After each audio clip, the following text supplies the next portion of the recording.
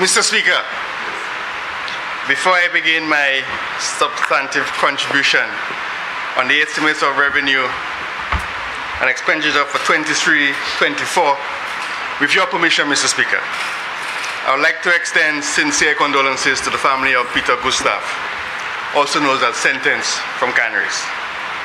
I would also, Mr. Speaker, like to extend condolences to the Dario family of Vanna. I would also, Mr. Speaker, like to extend condolences to the family of Peterson Edward of Vanna. Express condolences to UWP.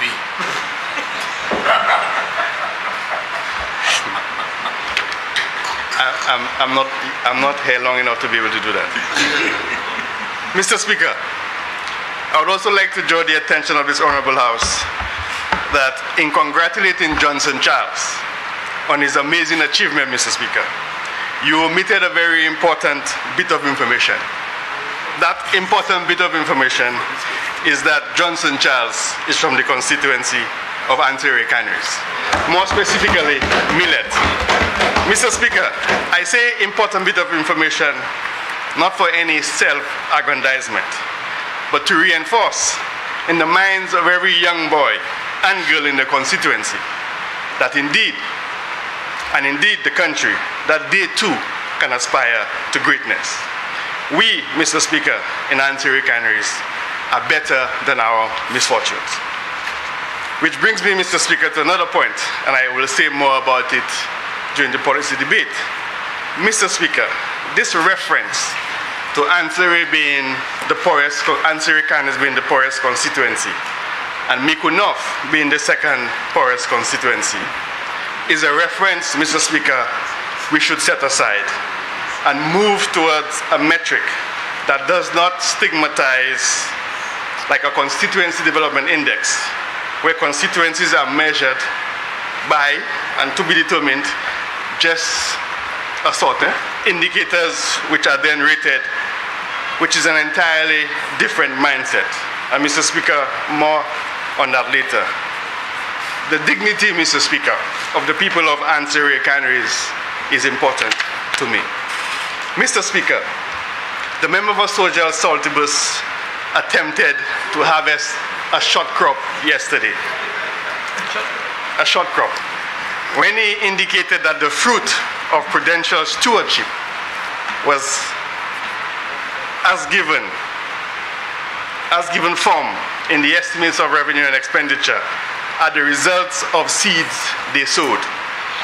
Mr. Speaker, for seeds to germinate and bear fruit, they must be placed into fertile soil. You cannot produce these results in an environment which is not conducive and devoid of love, due care, and attention. And Mr. Speaker, why I say that? Mr. Speaker, why it cannot be of the hands of their making. Mr. Speaker, as you may be aware, St. Lucia's debt-to-GDP ratio rose sharply during the COVID-19 crisis, increasing by some 31 percentage points or 50% from the 2019 levels. And it is a well-known phenomenon, all countries did so. But on a comparative basis, this increase was vastly sharper than that posted by other countries, not only in the world, but on average, countries increased their debt as a share of GDP by only 9 percentage points. Of course, Mr. Speaker, we are well recognized the issue of the global pandemic. In the region, Mr. Speaker, excluding St. Lucia, countries increased their debt as a share of GDP by 15 percentage points, or 21% from the 2019 levels. Less than half the increase posted by St. Lucia. Critically, Mr. Speaker, at 15% of fiscal revenues, the interest burden in St. Lucia is also in the top quintile of the world, and is 2.5 times higher than the average of other countries in this region. So it's not enough to simply say COVID, COVID, COVID, and that these are the seeds of your hard work. It is clearly not. It is prudential stewardship from the member for cash receipts. St. Lucia, Mr. Speaker, was the only country in the region to have increased the proportion of its budget devoted to interest payments by 2 percentage points. During the COVID crisis, again, in part due to a relative large share of the debt stock on commercial terms, which the former Minister of Finance was very keen on doing, there is only one other country, Mr. Speaker, when I would mention the name, in the ACCU, which continues to operate in a position of extended arrears and default. We are not aware of any of Government of St. Lucia's peers in the region which has mounting payables or off-balance sheet commitments similar to those of the DFC.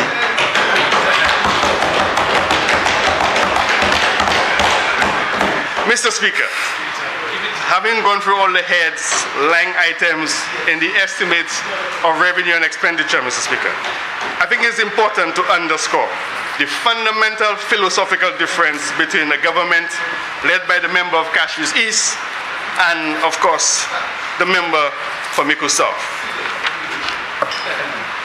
Mr. Speaker, the member for Social, and I'm not too sure if the Prime Minister will allow me to respond to his questions, Prime Minister, if I may.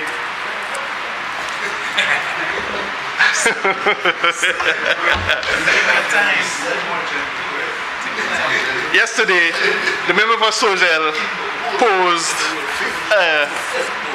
a series of questions, and he made the point that he was concerned about justice and what we were doing.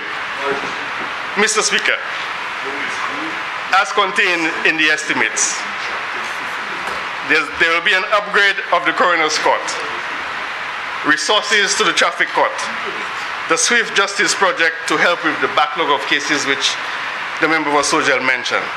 There's also funds to increase to assist with the operational cost of the High Court, including consultancy. Funds were provided for the DPP North and South offices. New rental for the 2nd District Court to assist with the relocation to allow for continued court sitting. Rehabilitation of the 1st District Courts. The GEMS project, Mr. Speaker, to assist with the digitization of court records to provide quick access to court data, thereby increasing the efficiency of the court system. Mr. Speaker, he also went on to indicate that he was wondering why the increase in personnel was so few. But he did not mention, Mr. Speaker, that a significant amount of the money is allocated to regularize police officers, 2 additional probation officers, 15 constables for major crime unit, and approximately 75 officers will be reassigned from different desk duties to more active duty. He also mentioned, Mr. Speaker, and I'm trying to read based on what he wrote, the no reintroduction of the K9 unit. He also made the point that the Department of Agriculture was not given sufficient assistance, which again, Mr. Speaker, is a figment of their imagination.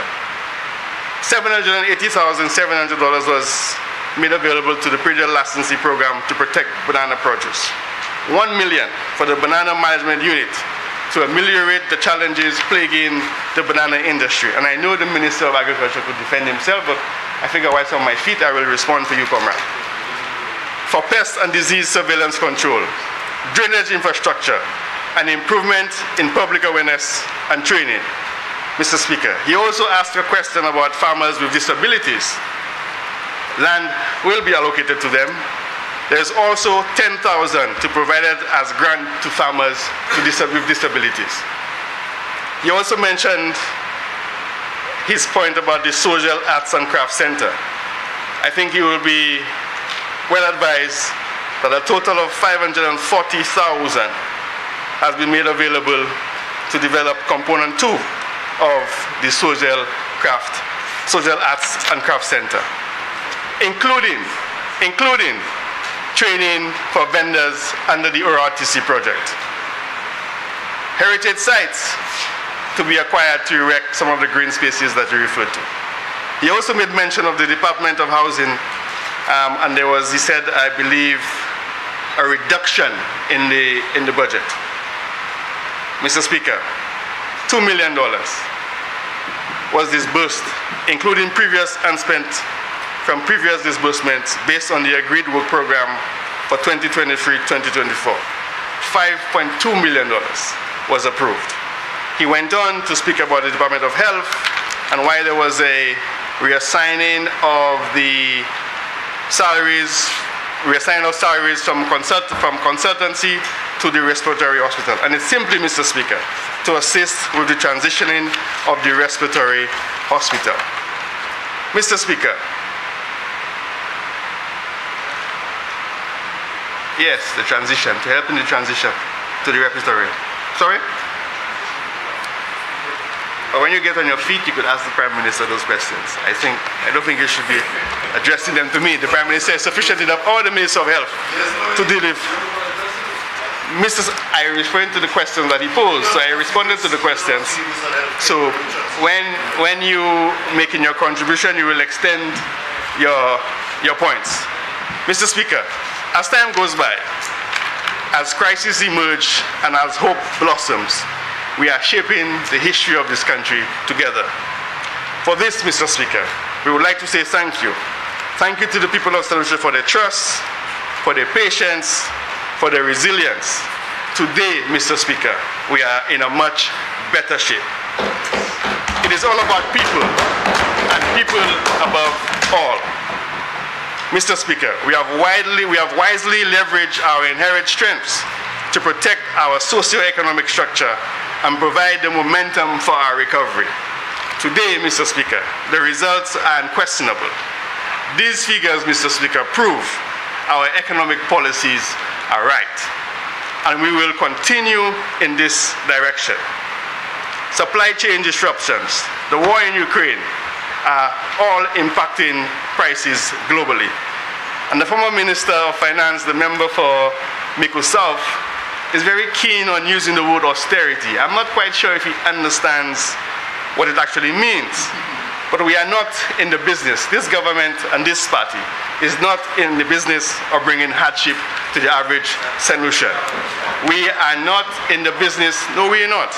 And the figures prove what you're saying is, sorry? I think you're talking to me. These inflationary pressures require us to act promptly.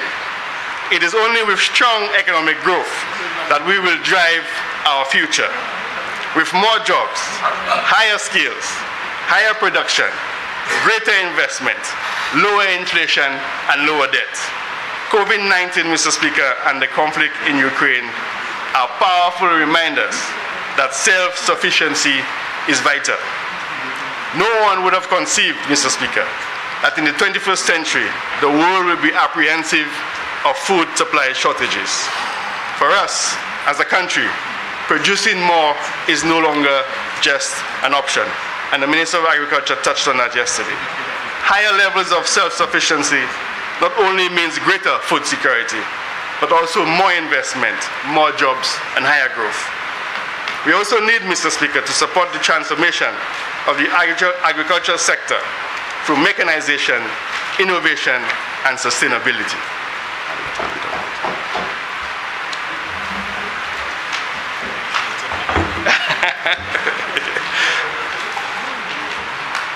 Mr. Speaker, we will continue, Mr. Speaker, to support the expansion of this sector by giving due recognition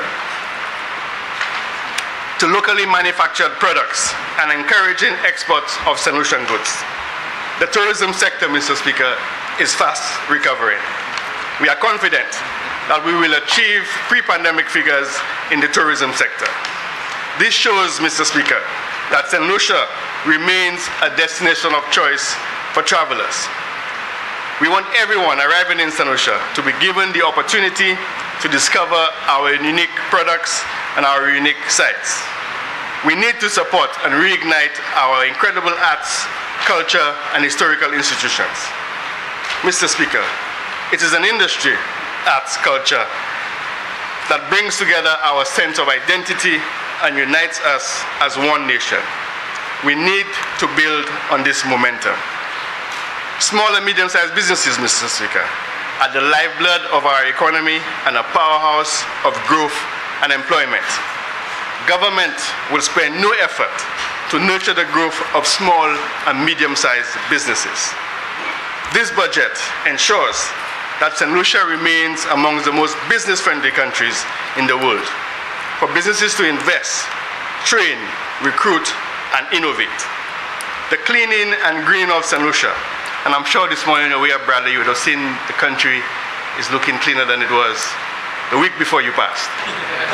The cleaning and greening of St. Lucia is truly a nationwide effort. In advancing this green transition, we will secure a more sustainable future for ourselves and our children. Recently, Mr. Speaker, the island was, or I should say a particular constituency, was disrupted by major floods. Our thoughts are with those who have lost their homes and their belongings. Nothing can overcome the personal pain and loss. But we will stand by these communities, as the member for Grosley did say yesterday. We will stand by these communities to build resilience to flash floods and other unpredictable weather conditions. Our vision is that of a sustainable solution, greener, more efficient, more inclusive, and more resilient. We need to reimagine our towns and villages as areas of sustainable living. This government has the unflinching conviction that the strength and resilience of our economy resides in inclusiveness and not benefits for just a few. We will spare no effort, Mr. Speaker, to ensure that all St. Lucians have access to an equitable and quality education system, resilient healthcare, affordable housing, modern amenities, and a safe environment. Mr. Speaker, the key to our development agenda is education. It is the source of opportunity for every St. Lucian. And constituents of mine, Mr. Speaker, are now benefiting from the one university graduate per household. I have constituents of mine now, Mr. Speaker, in Taiwan, and a few hopefully on the way to Taiwan this summer. In 2022, there has been a marked improvement in the performance of students in the Ansari Canaries constituency. I would also like to thank the member for Denry North for always accompanying me on my school visits in the constituency. We will continue to invest to help every child achieve his full potential. Government, Mr. Speaker, will continue to support students with special education needs and learning disabilities. 2 years ago, Mr. Speaker, we were faced with the worst and most unpredictable health crisis in our history. Throughout the pandemic, St. Lucians, in particular our healthcare workers, have been exemplary on the front line, fighting against the unknown to protect the lives of our loved ones. We, Mr. Speaker, are much stronger now. What the pandemic, however, has taught us is that we need to relentlessly improve our public health ecosystem and strengthen our resilience. This entails, Mr. Speaker, sustained investments in infrastructure, technology, and skills. Therefore, we are increasing the healthcare budget to strengthen the capacity of the public health sector to deliver high-quality services. We are providing for further recruitment of staff. The development and promotion of sports, Mr. Speaker, be it at a community or professional level, are key to a more resilient population. We will continue to support our athletes to participate in various high-level events. We also, Mr. Speaker, want to provide our youth the means to enhance their creativity, desire to read, and engage in sports. Government will continue, Mr. Speaker, to support the police in upholding law and order and for a safer St. Lucia for one and all. We are therefore, Mr. Speaker, providing funding to the police to offer a quality and efficient service to the population. Mr. Speaker, I'll turn quite quickly to the budget outturn and the prospects. Mr. Speaker, the estimates confirm the effectiveness of our strategy. We will thus achieve our objective towards bringing down public debt to prudential levels. This budget is driven by investment. We are investing to build resilience in our economy, in our public finances, and most importantly, in our people. Mr. Speaker, I will now elaborate on some of the measures for each and everyone. Government will support the people as it has always done. We have stood by the population, provided sensible advice to the then government while the pandemic was at its worst, and we will continue to stand by them. By them, I refer to the people of St. Lucia, not the opposition. This is why the focus of the measures announced will be investing in people. Mr. Speaker, we are subject to pressures from external shocks. Disruptions to global supply chains, rising energy and commodity prices, magnified by the war in Ukraine, have impacted on the cost of living. We are not, Mr. Speaker, insensitive to this situation. We are not, Mr. Speaker, insensitive to this situation. We are not, Mr. Speaker, insensitive to this situation. This government has a responsibility to help those who are most impacted by rising prices. This is why we will provide direct support to the most vulnerable, the disabled, and the pensioners. But also, Mr. Speaker, to middle-income earners who are facing challenging times as well. We will ensure, Mr. Speaker, that no one is left behind, because our people, Mr. Speaker, need relief today. We have proposed meaningful, targeted, and appropriate measures to make life more affordable. We will ensure, Mr. Speaker, essential products remain accessible to the population. Sorry? We will ensure essential products. You said bus fare and rent. You were in government not, and bread. You were in government not too long ago. We will ensure that essential products are and remain accessible to the population. Bakers will therefore continue to pay less for flour. And again, the government is subsidizing the price of flour. Sorry? The price of bread went up. Cooking gas. Yes. Cooking gas is another item that the vast majority of St. Lucian households need in their everyday life. We are therefore providing a subsidy to keep the price of a cylinder of cooking gas the same. Mr. Speaker, more jobs means more income, and more income means higher purchasing power. Fortunately, our economy is well on the recovery path. Jobs are available to the people. Sectors such as renewable energy, ICT, manufacturing, tourism, and construction are all in need of more employees. It is a unique opportunity, Mr. Speaker, to bring thousands of young St. Lucians and women into the labor force. Mr. Speaker, more jobs for our people enables easier access to property. For many, owning a home is a life goal. This government will continue to help to make it a reality. We will ensure, Mr. Speaker, that each and every citizen has a decent and safe home to live in for himself and his family.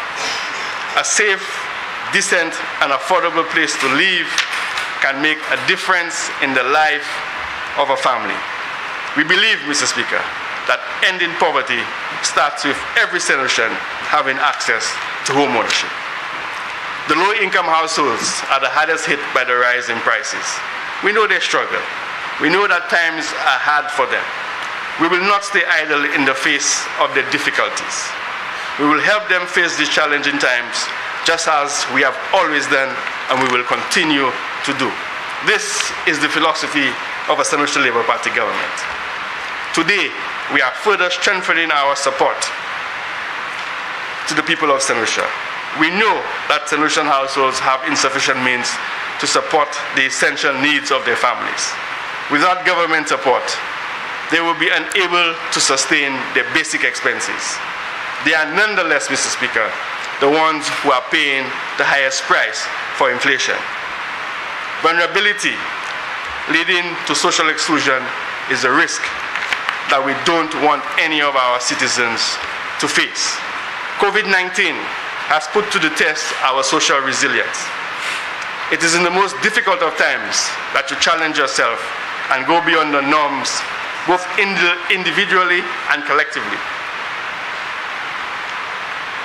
Throughout the pandemic, we have seen a formidable sense of solidarity among St. Lucians. They have supported each other individually and through NGOs.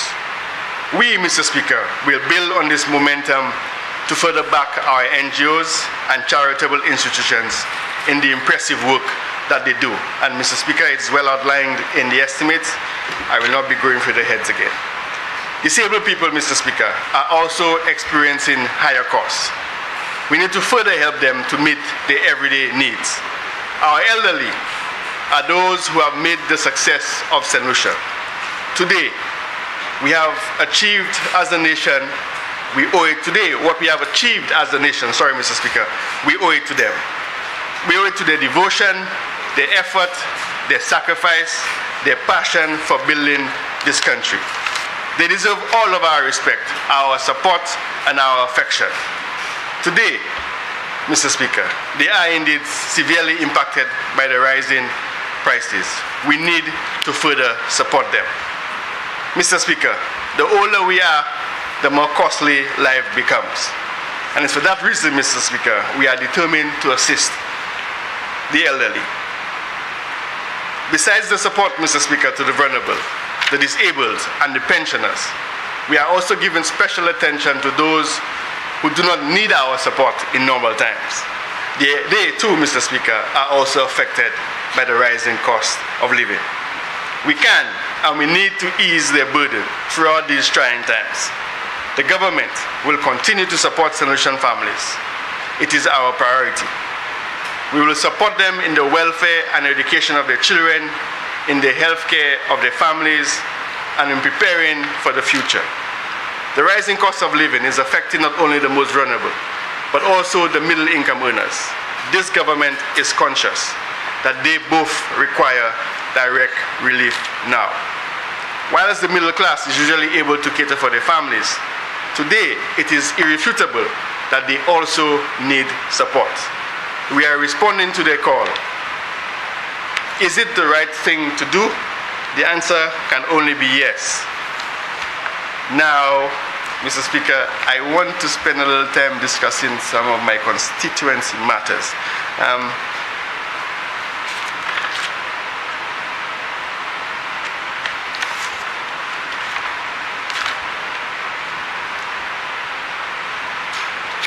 Mr. Speaker, our strategy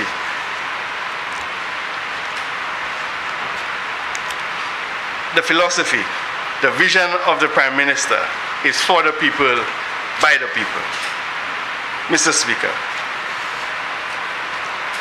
I had the opportunity, Mr. Speaker, yesterday to listen to the member of Babono, and a few days earlier, the Prime Minister said to her to keep her secrets and not share it. I will heed his advice, and I will not share all of mine. But I want to assure the people of Anseri Canaries that I am in the kitchen, and I am in the kitchen. I'm in the kitchen with the Prime Minister and Minister of Finance. And nothing goes out the door if we don't reserve a little bit of it for the people of Anseri Canaries.